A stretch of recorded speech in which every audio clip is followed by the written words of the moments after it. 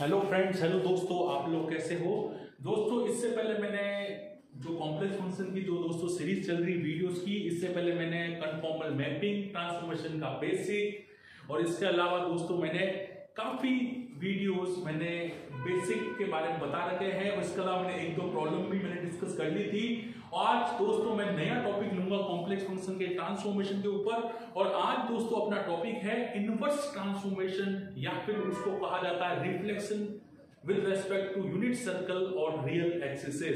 यानी आज अपन डिस्कस करेंगे एक स्पेशल टाइप का ट्रांसफॉर्मेशन कॉम्प्लेक्स फंक्शन के अंदर जिसको कहा जाता है इनवर्जन ट्रांसफॉर्मेशन कहा जाता है या इनवर्स मैपिंग कहा जाता है या रिफ्लेक्शन मैपिंग कहा जा सकता है with respect two unit circle and real axis. क्या है ट्रांसफॉर्मेशन? हमेशा आपको पता होगा W is equal to FZ relation होता है जो कनेक्ट करता है W प्लेन को Z प्लेन से।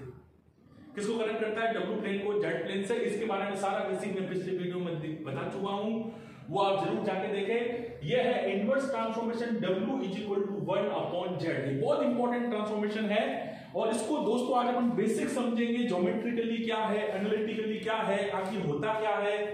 तो इसका अगर अपन समझे इसके बारे में, W is equal to 1/Z को कहा जाता है इनवर्स ट्रांसफॉर्म कहा जाता है या फिर इसको कहा जाता है reflection to both unit circle and real axis. ये क्यों कहा जाता है? क्योंकि जब ज्योमेट्रिकली इसको समझा जाता है तो इसका ऐसा डायग्राम बनता है, ठीक है। ऐसा डायग्राम कैसे बनता है? उसके अंदर अगर सर्कल की अगर मैपिंग देखें, सर्कल के अंदर वाले पॉइंट की मैपिंग सर्कल के बाहर वाले पॉइंट से भी होती है और इसके अलावा जो रियल एक्सिस के नीचे वाले पॉइंट है, बिलो वाले जो पॉइंट है रियल एक्सिस के, उनकी मैपिंग रियल एक्सिस के अबव वाले पॉइंट के साथ भी होती है। इसके अलावा सर्कल के जो इनसाइड वाले पॉइंट है उनकी मैपिंग सर्कल के आउटसाइड वाले पॉइंट के साथ भी होती है। इसलिए इसको कहा जाता है reflection to both unit circle and real axis. यानी W is equal to 1/Z को कहा जाता है reflection to both unit circle और रियल एक्सिस, क्योंकि यूनिट सर्कल के अंदर वाले पॉइंट की बाहर वाले पॉइंट से मैपिंग होती है और रियल एक्सिस के बिलो वाले पॉइंट की अबव वाले पॉइंट से भी मैपिंग कॉरस्पॉन्डिंग होती है। इसका अगर अपन डायग्राम ज्योमेट्रिकली देखें तो इसका ऐसा डायग्राम बनेगा। ये बहुत ही सिंपल सा डायग्राम है। यहाँ पे देखिए ये 1/Z है, इसका कॉन्जुगेट 1/Z बार यहाँ पे है, ठीक है दोस्तों। और Z और Z बार मैंने दो कॉम्प्लेक्स फंक्शन यहाँ पे कंसीडर किए हैं। यहाँ पे थीटा है और ये माइनस थीटा है, ठीक है दोस्तों। तो ये तो ज्योमेट्रिकली इसकी मीनिंग है, लेकिन एनालिटिकली क्वेश्चन जब एग्जाम के अंदर आता है तो क्वेश्चन कैसे सोल्व करें? तो क्वेश्चन सॉल्व करने के लिए बहुत ही इंपॉर्टेंट चीज है। तो क्वेश्चन सॉल्व करने के लिए अपन देखो एनालिटिकली मैं यहाँ पे प्रूव करूंगा कि यहाँ पे दो केस ही बन सकते हैं। W is equal to 1/Z में दो केस बनेंगे। एक केस बनेगा सर्कल का, दूसरा केस बनेगा स्ट्रेट लाइन का। यानी जो मैपिंग होगी वो सर्कल टू सर्कल होगी W प्लेन या Z प्लेन में, या सर्कल से स्ट्रेट लाइन होगी या straight line to straight line होगी, ठीक है। तो ये दो तीन प्रकार की मैपिंग हो सकती है, लेकिन अपन प्रूव कैसे करें? तो वो प्रूव करने के लिए अपन देखिए कैसे लेते हैं। अपन कंसीडर करते हैं W is equal to 1/Z, ठीक है। और W अपना क्या होता है? कॉम्प्लेक्स फंक्शन होता है U plus iota V W plane के अंदर, और Z की जगह क्या होगा? X plus iota Y Z plane के अंदर। इसका रेशनलाइजेशन कर लेते हैं x minus iota y upon x minus iota y। तो u प्लस आयोटा v की वैल्यू क्या आ जाएगी? यहाँ से ये हो जाएगा x square plus Y square, नीचे ये हो जाएगा x upon x square plus Y square real part minus iota y upon x square plus Y square imaginary part. तो यहाँ से u की वैल्यू क्या आ जाएगी? x upon x square plus Y square, और v की वैल्यू क्या आ जाएगी? Minus y upon x square plus Y square. ये u और v की वैल्यू आ गई। लेकिन इससे काम नहीं चलेगा, मुझे यहाँ से x और y की वैल्यू भी पता करनी पड़ेगी। तो इन दोनों इक्वेशन को अगर मैं डिवाइड कर लूं तो ये दोनों कैंसिल हो जाएंगे। तो u अपॉन v की क्या वैल्यू आ जाएगी डिवाइड करने पे? माइनस का x अपॉन y, ठीक है। इन दोनों को डिवाइड करने पे, इन दोनों को डिवाइड करने पे, तो यहाँ से x की वैल्यू निकाल लीजिए। यहाँ से x की वैल्यू क्या आएगी? क्योंकि मुझे x और y की वैल्यू u और v की टर्म में चाहिए, तो यहाँ से x की वैल्यू आएगी माइनस का y into you upon v। ये वैल्यू अपन इस यहाँ पे डाल देते हैं, ठीक है। चलो ध्यान से सुनिए, इन दोनों को डिवाइड किया तो u अपॉन u आया minus x upon y। x की वैल्यू यहाँ से आ जाएगी माइनस का क्रॉस मल्टीप्लाई हो जाएगा माइनस का y into you upon v। ये x की वैल्यू अगर मैं यहाँ पे डाल दूं तो v इज इक्वल टू क्या हो जाएगा? माइनस का y अपॉन क्या हो जाएगा? स्क्वायरिंग हो जाएगी। ध्यान से देखिए, स्क्वायरिंग हो जाएगी y square into you square upon we square plus Y square. इस वाई स्क्वायर को कॉमन ले लें तो अपने पास v इज इक्वल टू क्या हो जाएगा, माइनस का ये v स्क्वायर ऊपर चला जाएगा, v स्क्वायर अपॉन नीचे एक y बच जाएगा, y into you square plus we square. एक v से एक v कैंसिल हो जाएगा। देखिए v है यहाँ v स्क्वायर है, एक v से v कैंसिल हो जाएगा तो y की वैल्यू क्या आ जाएगी, y की वैल्यू आ जाएगी, जरा ध्यान से देखिए, माइनस का v upon you square plus we square. ठीक है, अब x की वैल्यू भी चाहिए तो ये y की वैल्यू मैं यहाँ डाल दूं, ये वाली यहाँ पे ये y की value minus we upon you square plus we square अगर यहाँ पे डाल दूं तो मेरे पास x की वैल्यू क्या आ जाएगी, मेरे पास देखिए जरा ध्यान से देखिए, अगर मैं ये y की वैल्यू अगर यहाँ डाल दूं minus we upon you square plus we square तो v से v कैंसिल हो जाएगा और माइनस से माइनस v कैंसिल हो जाएगा तो x की वैल्यू क्या आ जाएगी, u upon you square plus we square. तो अपन ने x और y की दोनों वैल्यू u और v के टर्म में निकाल ली है।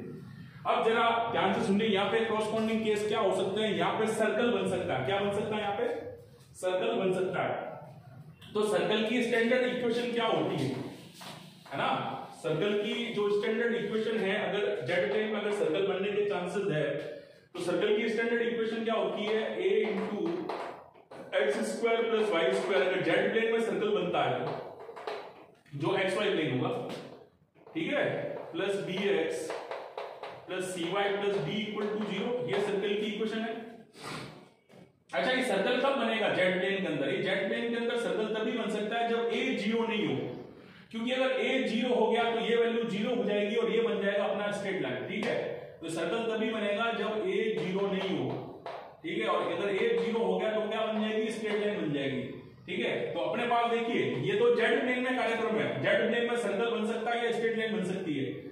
स्ट्रेट लाइन तभी बनेगी जब a 0 हो जाएगा और a 0 नहीं हुआ तो ये सर्कल बनेगा। अब अपन के पास जो x और y की वैल्यू u और v की टर्म में आई है, मैपिंग होने के बाद जो w प्लेन के लिए है, तो ये x और y की वैल्यू मैं यहाँ डाल देता हूं, तो अपन को ये भी पता चल जाएगा कि भैया w प्लेन के अंदर क्या हो रहा है, तो ये भी डाल देते हैं। तो देखिए a इंटू x की जगह क्या है, u upon you square plus we square, और y की जगह क्या है, y की जगह है माइनस का v, यानी स्क्वायरिंग करेंगे तो u स्क्वायर हो जाएगा, सॉरी, और यहाँ पे भी स्क्वायर हो जाएगा, ठीक है, स्क्वायरिंग कर रहे हैं ना, और प्लस वाई स्क्वायर यानी we square upon you square plus we square का whole square plus B into x, यानी बी इंटू एक्स की वैल्यू है you upon you square plus we square, और वाई की वैल्यू है माइनस, यानी यहाँ डालनी है minus C into we upon you square plus we square, और डी तो कांस्टेंट है, इक्वल टू 0।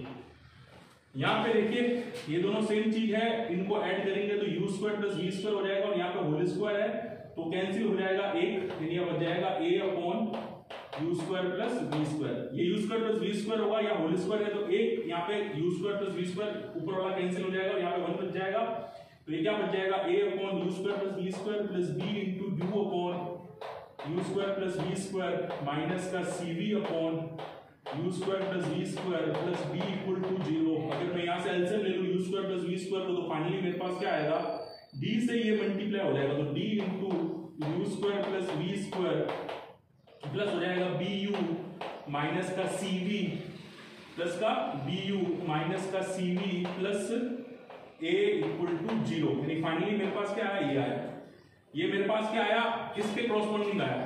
यहाँ पे जब सर्कल बना था तो यहाँ पे क्या बना है, यहाँ पे बना है d into you square plus we square plus B you minus C we plus A equal to 0। अब ये भी सर्कल बन सकता है यूवी में, अगर d मेरा 0 नहीं हो, और अगर d मेरा 0 हो जाएगा तो ये क्या बन जाएगी, स्ट्रेट लाइन बन जाएगी। आप लोग समझ रहे हो ना, जेड प्लेन में x और y होता है, जेड प्लेन में x और y है, w प्लेन में u और v है। w प्लेन में सर्कल बनेगा, सर्कल की स्टैंडर्ड इक्वेशन है, तो सर्कल तभी बनेगा जब d मेरा 0 नहीं हो। अगर d मेरा 0 हो गया तो मेरा w प्लेन के अंदर ये स्ट्रेट लाइन बन जाएगी। और z प्लेन के अंदर क्या होगा, z प्लेन के अंदर a 0 नहीं होना चाहिए, अगर a 0 हो गया तो z प्लेन के अंदर स्ट्रेट लाइन बन जाएगी x और y की टर्म में। तो ये अपने पास कुछ स्टैंडर्ड रिजल्ट आए हैं जो अपन ने निकाल के देखे हैं इनवर्स ट्रांसफॉर्मेशन के अंदर, जहां पे अलग अलग रिलेशंस आ रहे हैं a कांस्टेंट के लिए और b कांस्टेंट के लिए। यहाँ पे a 0 नहीं होना चाहिए सर्कल के लिए, और a 0 हो गया तो स्ट्रेट लाइन बन जाएगा, और यहाँ पे d 0 नहीं होना चाहिए सर्कल बनाने के लिए, और d अगर 0 हो गया तो यहाँ पे भी स्ट्रेट लाइन बन जाएगा। तो यहाँ पे ये समझ में आ रहा है कि इनवर्स ट्रांसफॉर्मेशन के अंदर सर्कल और स्ट्रेट लाइन दो टाइप के केस डेवलप होते हैं, ठीक है, डब्ल्यू प्लेन और जेड प्लेन के अंदर। तो जो मैपिंग होती है वो स्ट्रेट लाइन टू सर्कल या सर्कल टू सर्कल या straight line to straight line की मैपिंग चलती है, ट्रांसफॉर्मेशन चलता है जब आपका इनवर्स ट्रांसफॉर्मेशन हो W is equal to 1/z, और इसको reflection to both unit circle और रियल एक्सिस भी कहा जाता है, क्योंकि सर्कल के अंदर वाले point interior point exterior point से मैप हो जाते हैं और रियल एक्सिस के बिलो वाले पॉइंट जो अबव वाले पॉइंट है उनके साथ मैप हो जाता है, क्योंकि वहां पे रिफ्लेक्शन भी काउंट होता है, क्योंकि W is equal to 1/z यहाँ पे होता है। तो ये दोस्तों अपन ने ये बेसिक यहाँ पे एनालिटिकली अपन ने यहाँ पे समझा, उसके अलावा ज्योमेट्रिकली भी अपन ने समझा कि इनवर्स ट्रांसफॉर्मेशन होता क्या है, ठीक है। और इनवर्स ट्रांसफॉर्मेशन के अंदर अपन ने ये निकाल के भी देखा कि यहाँ पे अगर सर्कल जनरेट होगा जेड प्लेन के अंदर तो क्रॉसपोंडिंग डब्ल्यू प्लेन के अंदर भी सर्कल या स्ट्रेट लाइन बन सकती है और जेड प्लेन के अंदर भी सर्कल और स्ट्रेट लाइन बन सकती है। और मैपिंग क्रॉसपोंडिंग जो है साइमल्टेनियस वाइस वर्सा मैपिंग यहाँ पे circle to straight line to circle या सर्कल टू सर्कल मैपिंग यहाँ पे हो सकती है। तो दोस्तों ये मैंने बेसिक लिया। नेक्स्ट वीडियो के अंदर दोस्तों मैं इसका एक क्वेश्चन लूंगा इनफाइनाइट स्ट्रिप का, यानी अपन कुछ वैल्यू लेंगे, स्ट्रेट लाइन अपन कंसीडर करेंगे, उसको मैप कराएंगे, ठीक है। सर्कल के अंदर अपन जेड प्लेन के अंदर एक स्ट्रेट लाइन लेंगे एक इंटरवल के अंदर। नेक्स्ट क्वेश्चन मिलूंगा नेक्स्ट वीडियो के अंदर, ठीक है, बहुत जल्दी अपलोड करूंगा। तो वहां पे मैं क्या करूंगा, इनफाइनाइट स्ट्रिप कंसीडर करूंगा, ठीक है ना। इनफाइनाइट स्ट्रिप कंसीडर करूंगा इमेजिनरी एक्सिस पे जो मेरी जेड प्लेन के अंदर होगी, और उसको मैं ट्रांसफॉर्म करूंगा सर्कल के अंदर जो बनेगा मेरा डब्ल्यू प्लेन के अंदर, जो इसी का पार्ट है, W is equal to 1/z के अंदर, इनवर्स ट्रांसफॉर्मेशन के अंदर मैं वो क्वेश्चन सॉल्व करूंगा। तो दोस्तों मुझे उम्मीद है ये वीडियो पसंद आया होगा। इसके अलावा भी दोस्तों कोई भी अगर आपको डाउट हो तो प्लीज कमेंट कीजिए, और दोस्तों मेरा अगर वीडियो अगर आपको पसंद आए तो प्लीज मेरे चैनल को लाइक कीजिए, शेयर कीजिए और सब्सक्राइब कीजिए। Thank you friends, thank you very much.